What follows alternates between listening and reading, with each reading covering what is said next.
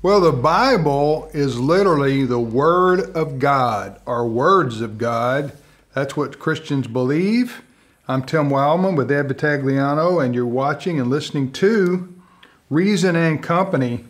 Ed, this is what we believe as Christians, that the Bible is the Word of God. Therefore, we believe in spreading the Bible, getting the Bible and the Word of God out around the world, and especially here at home in the U.S. Yeah, it's Truth for Youth Bible Week here at American Family Association, American Family Radio.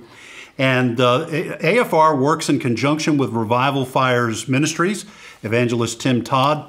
And he has designed really kind of an ingenious way of getting the Word of God into the hands of high schoolers. It's totally legal. It is constitutional. And that process is he will send a free New Testament to any household, one per household, with a teenager in it who promises to give it away. And this is a copy of the New Testament, and it's got 100 pages of comics at the front of it, well done, well written, perfectly illustrated, that deal with issues confronting teenagers today.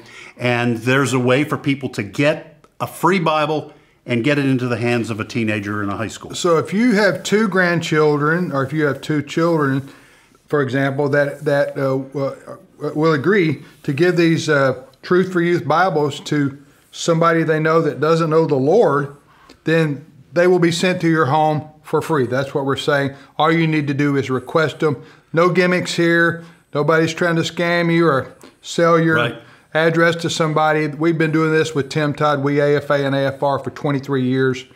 Over 1 million Bibles have been distributed across America. Now, what do they need to do if they want to take advantage of this? Two ways to do it. You can either go to truthforyouth.com and put your name in there, or you can call this number 833-574-1600 between 8:30 a.m. and 4:30 p.m. Central Time. Someone will take down your information and get that free New Testament into your hands so that your teenager can get it into the hands of someone who needs Jesus. We'll see you next time on Reason and Company.